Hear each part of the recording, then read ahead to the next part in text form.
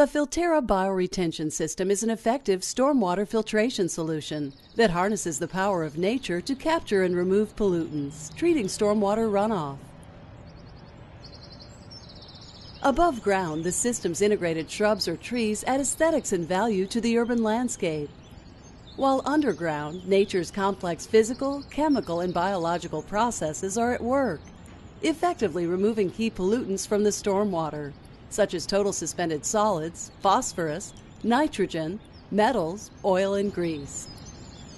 Designed to treat over 90% of the total annual runoff, Filterra offers a small footprint and is the urban solution for low-impact development, meeting or exceeding federal and state regulatory guidelines for pollutant removal efficiencies.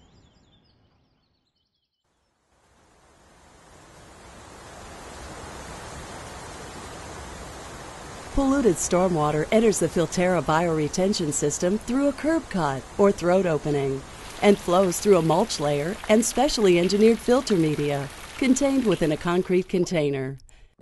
The stormwater then flows down through and saturates specially engineered filter media.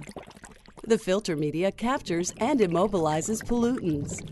Biological systems then break down these pollutants, where they are incorporated into the biomass of the Filterra system. The stormwater continues to flow through the media into an underdrain system at the bottom of the container, where treated water is discharged.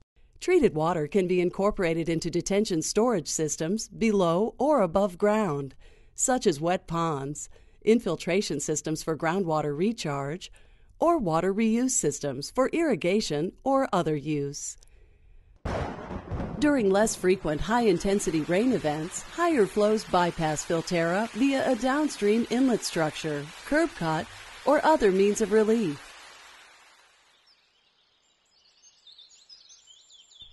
Maintenance of the Filterra bioretention system is simple, safe, and inexpensive, as well as important to ensure proper function and pollutant removal efficiencies.